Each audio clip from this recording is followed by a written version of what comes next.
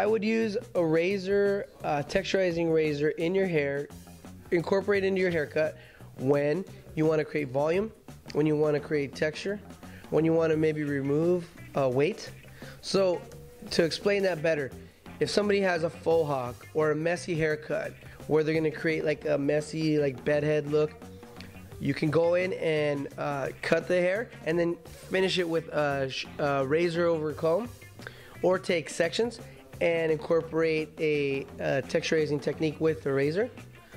Now, if you have someone that wants to, if you've already cut the hair and there's an area that bumps or there's weight, as opposed to going in with a shear or a clipper, you can take that section of hair by over directing past the problem area, come back, hit it with the razor to remove weight. Now, let's say you want to create some volume. Take sections, or the bangs, for example, in a pompadour or a comb over.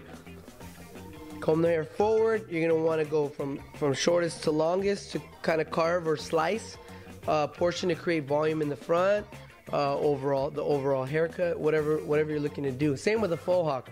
If you want to create texture, razor over comb is always good. Again, you can take sections to create texture. Gives you options. A razor is exciting for barbers to use. They tend not to use it. It's kind of like more of a stylist thing. That's not the way to think about it. You got to incorporate it into your whole game plan to be different, to create different styles, technique. So your client and other clients watching you will know you're different than the next person.